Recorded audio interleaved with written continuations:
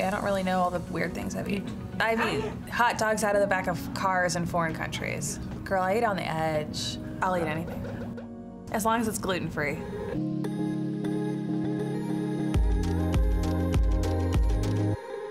Okay, so we're gonna do this. A snail of a different color. Oh, I've had escargot before. The butter is the best part. Butter and garlic, two best foods ever invented. That looks expensive. This is a 15 by 17.5 near round Melo Melo pearl from Thailand. It's about 30 carats. This is probably about as much as my education. Man, this looks like a piece of candy. So this is a very unique type of pearl. It is not like the typical pearls we've seen on this channel before. These are super expensive. These are super rare. We are gonna bring in Jay Boyle, our senior buyer, and he's gonna give us the whole kit and caboodle about what actually is going on with the Melo Melo pearl. What you all need to do is like, subscribe, and ring the bell, and sit tight because we've got a great show coming up, and Jay needs to scooch on over here. What you got there, Natalie? What you got here, Jay? You may have purchased this piece. I think I did. Pearl is calcium carbonate. Carbonate, CaCO3. Nacre, yeah. Which forms a pearl. This is a non-nacreous pearl, but they are considered natural pearls and rare, and they are valuable. When I look at this Melo pearl, 30 carats, I'm thinking, you know, recent price research I've done, $1,000 to $2,000 a carat. That's kind of the range. So these come from a marine gastropod, which is a big snail. And it's sometimes called a zebra snail or an Indian volute or a Baylor snail. These large marine snails that frequent the muddy regions of maybe 60 to 150 feet off of the shores of the South China Sea, Vietnam and Cambodia, and Burma and Thailand, the Andaman Sea. That's where they're found. These marine gastropods, the Melo Melo, that's a scientific name of the animal. Isn't Can you believe cool? that? You had a song that reminded you of. Do you mind singing a few beats of this? They call it Melo Melo. What? Who's that by? The Beatles? No, Donovan. I don't know who that is. You don't know Donovan? No. Another topic. Melo Melo. Interestingly, up until around 1990, the West, you know, like USA and Europe, never heard of Melo pearls. Why is that? Well, it's this deep sea gastropod that is seldom found by anybody.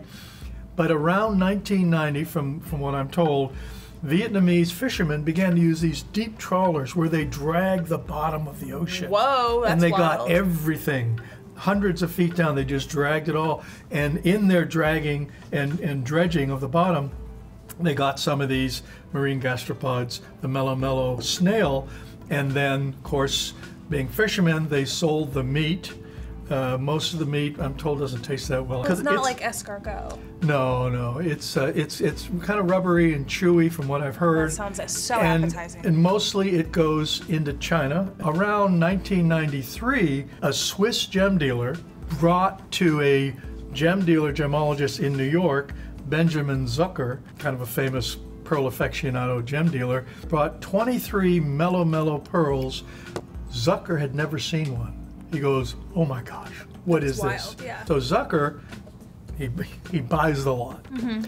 Not only does he buy the lot, he gets so excited about it, he puts together a team of scholars, gemologists, pearl experts, and writers. Wowzers. Yeah. Oh my. And they travel to Vietnam to try to understand what this Melo Melo stuff is all about, because they knew nothing. You know what I need to understand, though? Why we have 2 boxes that we haven't opened yet. Oh. There's more to be. Okay. Oh my gosh. When we talked about this piece, it was known for that like flame structure right there. Yeah, flame structure is one of the things that makes a Melo pearl more valuable. Okay, tell us why. It's an interesting optical structure because of how the Melo pearl is formed, and in the finest, it looks like there's a kind of a living fire within the surface of the pearl, which has a porcelaneous luster, not like regular pearls. And the flame structure is important for its value. This has strong flame structure. Yeah. This is about 9 carats. This one over here is about 30 carats. This has it, but it is much less. Not really. Well, you got to look closer. Oh, there we go. On the edges and on the Yeah, ends. very, very easy. Yeah, okay, this is cool. Check this out. This just came to us like moments ago from Don't count on this. one of our gemologist collector aficionados. Don't count on this to bail you out. Oh, there's a clue. Oh, it's my shell phone. What do you hear? Do you hear the ocean, or is that Absolutely, just me the being ocean's in there. This is the Melo Melo Oh, snail gastropod not shell. surprised because we have that color on the inside. That's where it comes from. Yeah. The Okay, so lip of tell us the- a little bit about this. Right, so Melo Melo is called the Baler snail. Okay. Baler because the shells are literally used by fishermen to bail. When the boat begins to leak, they hold it and they bail the water out this way. It's called a baler snail. That's Isn't that interesting? weird. These shells, besides being used to bail water, they're also used in religious ceremonies where they drill a hole here Okay. and then they blow into it and it's like a horn I can and it see creates that. a big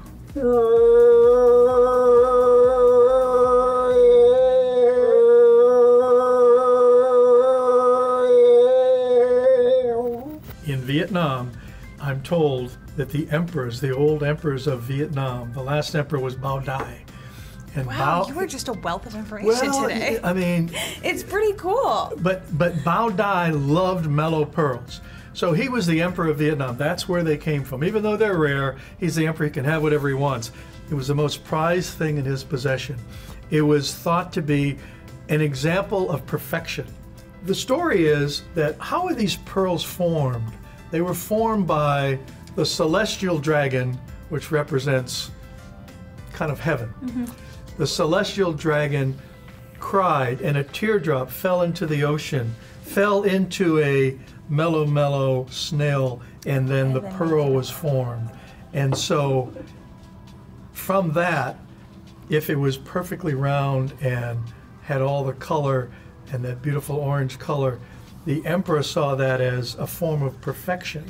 The emperor himself was the dragon, the most powerful being on earth, and the pearl was the perfection that the emperor strived to become.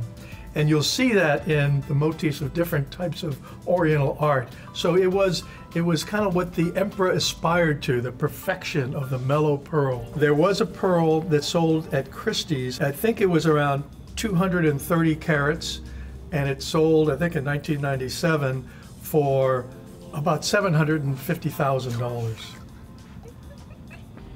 That is so much money.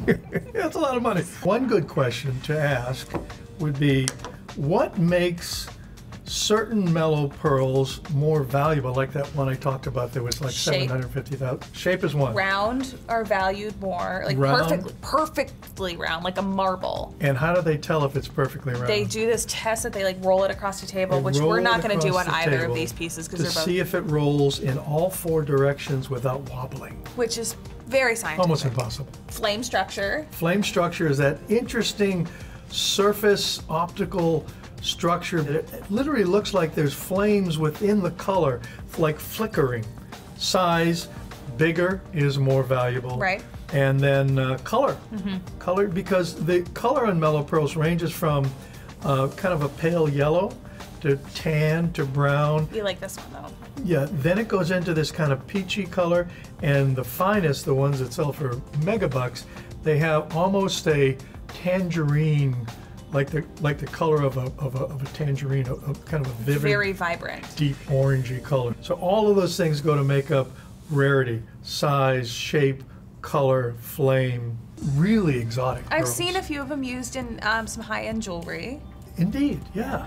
But not very often. No, Not very often, because there really aren't very many of them. And remember that story about the Vietnamese trawlers? In about 1990, they started doing the deep dredging trawling. It is thought that as a result of doing that for 25 or 30 years, they have essentially almost wiped out the ability of the Melo Melo gastropod to reproduce itself. So there's fewer and fewer of those being able to reproduce. What means for the collector and the pearl connoisseur, these Melo pearls are not going to be found very much in the future because the animal that produces it are nearly wiped out. That's pretty sad. Wild stuff, isn't it? It's kind of sad. You know, generally these go into private collections and They don't come out. they generally don't come out. You know, I think of things like that like a master work of art, a Van Gogh, a Matisse. They don't go down in price. Why? Because more people want to own one. There's only a limited number of these masterpieces. That would be a masterpiece of Melo pearl. Like So you can't recreate the Mona Lisa. no, nor the best Melo pearl you've ever seen. If anyone is interested in owning a Melo Melo pearl, this is your guy right here. We have a couple we can show you. We got a couple up our sleeves in the deep dark depths of JTV's Gringotts Bank. Have you seen Harry Potter? Yes. I think that's what happens here. There's just like some trap door somewhere in this building that they hide all the really, really beautiful stuff. There's a lot of magic in gemstones, and it's happening all the time. At JTV too. Do you have any advice for people that want to be gem dealers or gem merchants or in the gem business? Think about it. Hard? Twice? Multiple times? Like think about what? Think about it.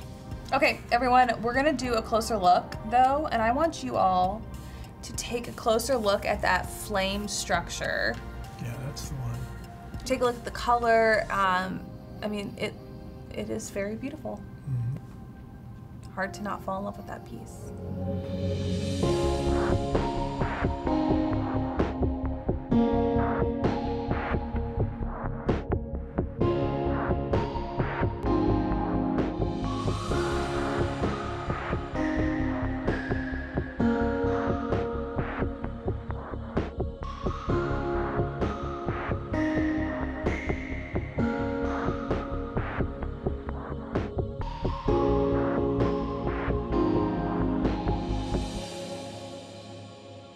All right, everyone.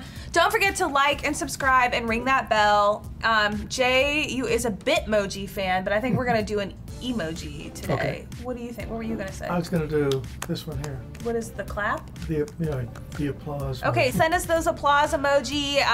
Send everyone a big thank you to Jay. And hey guys, I need your help. I need you to ask Jay for gemstone stories in the comments because I've been trying to wring cool stories out of him for a very long time, and I'm gonna need everyone's help out there. A lot of stories out there. A lot of YouTube pressure. Any final words of wisdom? No, just gems are easy to love, as well as rare pearls. We love them. Yes, we do. Catch you later, y'all.